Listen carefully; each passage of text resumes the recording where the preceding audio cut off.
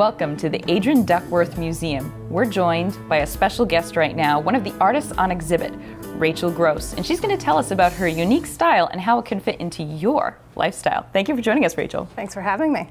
This exhibit here is really a nice cross-section of your work. Could you tell us a little bit about what inspires you to create your unique pieces? Yes, so I do both prints, works on paper, and shaped plywood panels.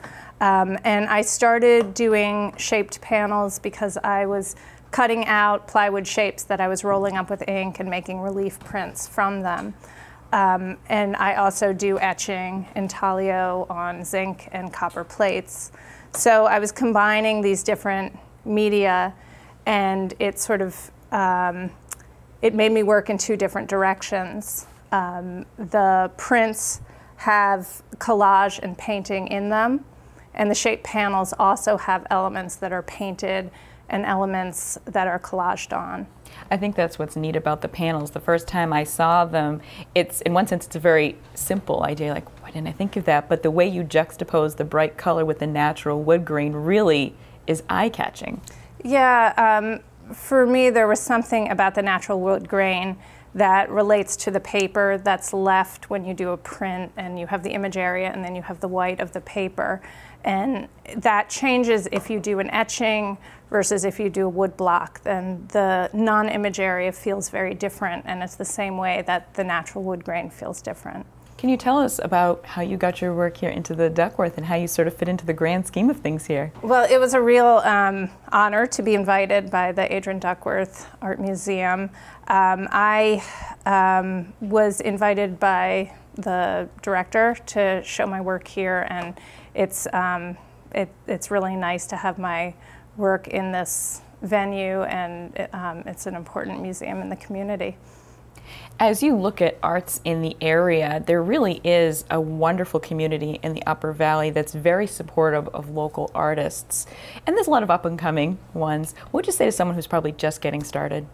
Well, I think it's true, there are a lot of great art organizations. I had a show at the Ava Gallery, which was really great for the start of my career.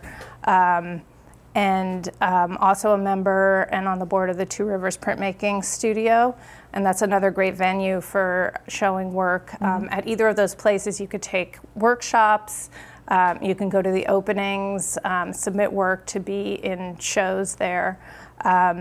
There's also, there's the Center for Cartoon Studies, which is a school that teaches comics. There's the Main Street Museum. All of these places are great places to go see art, to be around people who are making art and teaching art.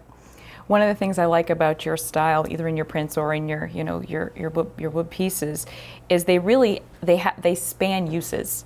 You could see them commercially very easily worked into a business setting, or you could see them in a contemporary home or a classical home. They really have that timeless edge. What would you say to someone who maybe hasn't bought art before, but it really is a good investment? Well, I mean, for me, when I look at art that is meaningful and has resonance, it's something that I feel like when I look at it, sort of takes me to a different place or makes me see something, the world in a different way. So, I mean, I would say to people like if you're looking to buy art, it's something that you'll have for a very long time, and you can sort of, every time you pass it and look at it, really appreciate. So, in terms of the long-term investment, I mean, that's not how I approach the work that I want in my own home, but for me, it's just something that resonates with me.